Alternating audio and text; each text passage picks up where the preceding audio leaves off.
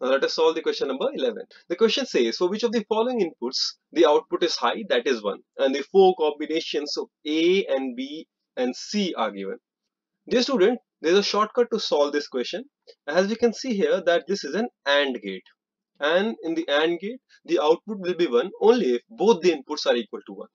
And therefore, we can clearly write that at least C should be equal to 1 for giving the output high, that is 1.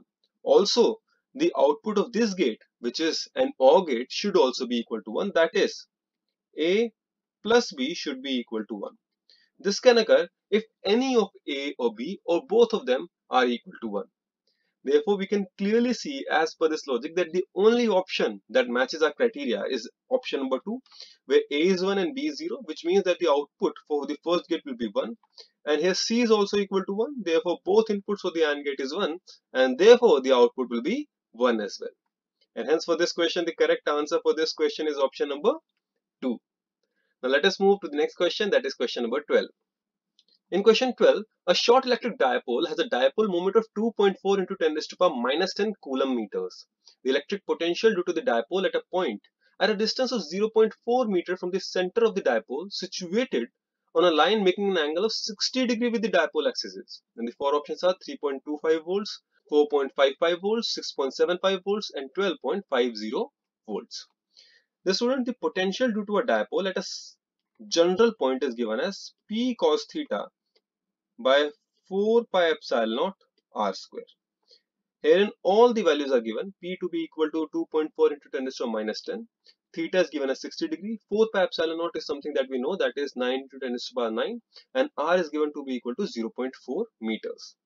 Now we can substitute the values. This will be equal to 2.4 into 10 raised to power minus 10 into cos 60 into 9 into 10 raised to power 9, that is 1 by 4 pi epsilon naught's value, divided by 0.4 square.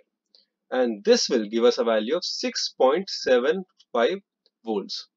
And hence for this question, the correct answer, dear students, is option number 3. Now let us move to the question number 13. Question 13 says a solenoid has a core of material with relative permeability 500.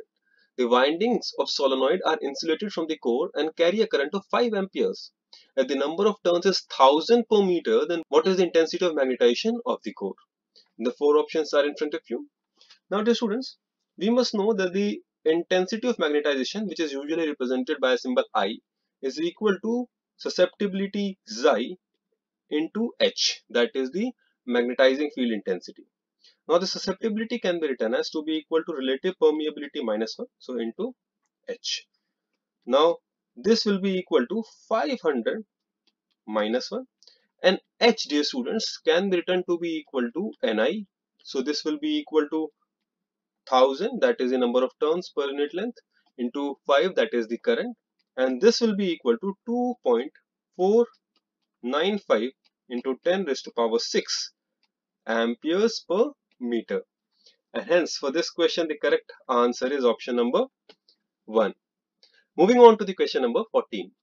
Question 14 says, when a diode is heavily doped, and the four options are depletion region will be wide, depletion region will be very thin, diode material will be positively charged, or avalanche voltage will be high. Dear student, this is a theoretical question, and we must know that in the heavily doped PN junction diode, the depletion region